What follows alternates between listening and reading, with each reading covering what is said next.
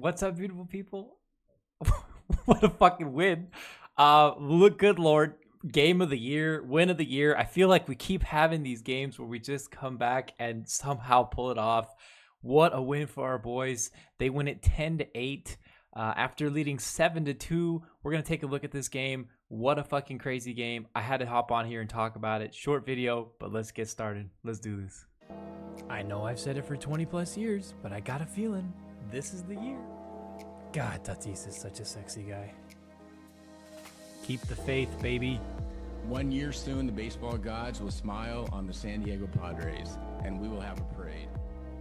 Stay vibrant, Friar faithful. And now your handsome host, Beto Diaz on Friar Field Talk. So jumping right back into it, Padres win 10-8. An insane game. Come back from behind. Just this game had it all. Jackson Merrill with the big knock to get down the line for the triple to score in a couple of them. Randy Vasquez pitches a really good game. Started off a little shaky, but finds his stuff. Higgy keeps adding on to his home run tally, hence sends one to left. Profar comes up huge in the ninth to tie it after an abysmal ninth inning from Enyo, and Machado walks it off. But let's go ahead and look at this game. It was a doozy. Like I said before, Vasquez starts off really crappy, allows a home run to Jock Peterson. I cannot believe he's still in the fucking league, and I still cannot believe that he's out here hurting us. But he ends up hitting a two-run shot here, start the game off. But we come back really quickly. Merrill gets a force out to make the game 2-1, make it a close game. Vasquez starts to slow down and slowly start finding his stuff. Merrill gets the really big hit of the fourth inning here that gets us on the board. And you would think that this might have been the biggest hit of the game at some point, some last year, but it wasn't. Huge hit, though, goes down the line, scores two. Merrill was chugging around the bases. Hardly ever see triples down here at Petco Park, but Merrill made it sure he got one here. A really good piece of hitting from Merrill. A bad pitch all over the place, right over the middle, had no break. Merrill makes him pay, sends it down the right. Slays Sassoni with a really horrible game.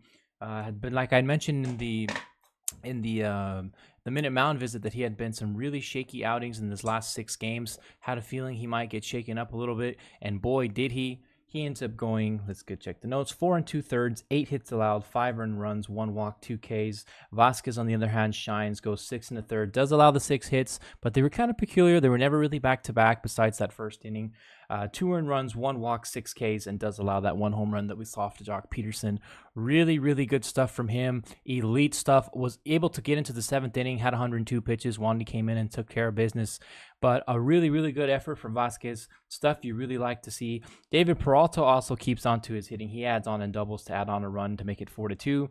Higashioka also has a really good game. Might go under the radar just with how crazy the game ended, but he ends up getting 3 hits today. Obviously, he has that big hit we're going to show right now in the 6th inning. He kind of opens up the game a little bit. At this point, you're like, this game is fucking over. What a bomb right there. Takes a really good approach to the ball, sends him packing, makes it a 7-2 game. Like I'd said before, 3-hit game for Higashioka. He's come alive the past month and a half now. Obviously, Campusano did get activated today from the DL. Eggy Rosario did get optioned. But the way that Kyle Higashioka is swinging the bat, you got to keep him in the lineup. Unfortunately, shit hits the fucking fan in the 9th inning. Alec Thomas comes up. Enyo De Los Santos comes in to pitch the 9th. Gets one quick out from Christian Walker, who was hotter than fish grease against the Dodgers, but seemed to cool off this game at least. Hopefully we can keep him quiet.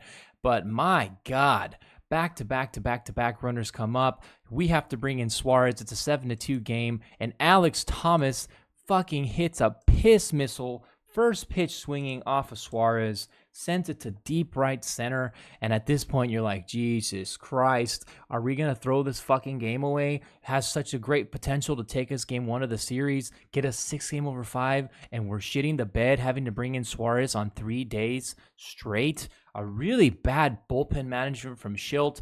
Obviously, he gets his ass fucking saved by his offense, but a horrible, horrible decision to bring in Enyo and leave him in the game to load the bases and then bring in Suarez on his 3rd straight game. Obviously, the guy's not going to have it. He's not going to have his normal stuff. I could have fucking told you that. I bet you were sitting there watching the game thinking the same thing. But Suarez does shit the fucking bed, allows the grand slam to Alex Thomas, and Randall Grichuk pinch hits for Ketel Marte, arguably their best hitter, and hits one to the fucking Western Metal. It's like you're living a fucking nightmare.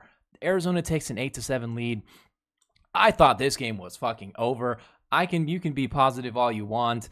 I know there's a select few out there, aka my sister, that says, well, we're still going to win this game. I thought she was full of shit, and boy, was I so happy to be wrong. Jurickson Profar, what a fucking, I mean, at what point do we start making the statue for this man? Takes a ball right in the zone to right field and barely gets over right field wall. Those guys are waiting for it to come down, and finally goes. We tie the game 8-8. Seawald looked really abysmal. He had blown his last save yesterday against the Dodgers as well, so that's 2 straight blown saves for him. Obviously, the big knock from their starting left fielder in the All-Star game, Jurickson Profar, to tie the game. Cronenworth also comes up and has a really sneaky good at-bat that might get remembered. He manages to get a walk to set that guy up. Tyler Wade then pinch runs for him, who was looking to steal, had really 2 good jumps, but Manny managed to foul the ball back. But it really didn't matter because the big hit and the big moment of the game comes from Manuel Arturo Machado. Capital One walk-offs. Tell a friend, tell a neighbor, takes a ball on the inside, stares at it, and fucking says it 10, 15 rows back. What a fucking home run from Machado. I went fucking berserk. I was jumping up and down in my living room. My dog was going fucking crazy at me because I was being a fucking lunatic myself. But if you weren't jumping up and down after a game like this, someone's got to check your heart rate, your pulse, if you have blood flowing, because what a win for our boys. They take this one 10-8. A phenomenal. I can't even talk. I'm still running off of this crazy energy that we had from this game.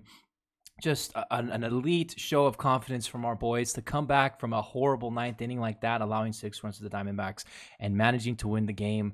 I had to hop on here and talk about it just a little bit with you guys because I'm still like going crazy and feeling the vibes. Tomorrow on the bump, we'll have Matty Knuckles Waldron. He's got a 5-7 record with a 3.56 ERA. He's going against Brandon Pfaadt, who's been roughed up but has been pitching decent in the last couple of games. He's got a 3-6 record with a 4.28 ERA. That game is tomorrow at 6:40. Keep up the vibes. What a fucking win for our Padres. Had to come on here to talk it with all of you guys because what a win this was. What a way to start the series. Let's hop in the hope that we can continue and not have such dramatic shit tomorrow. Get the win tomorrow, secure the series win, and not have to worry about Sunday. What a win for our boys. Stay vibrant. Keep packing the stands. The most sold game ever at Petco Park today. You guys are beautiful. I'm beautiful. I know it. You know it. Stay vibrant. Go Padres, baby.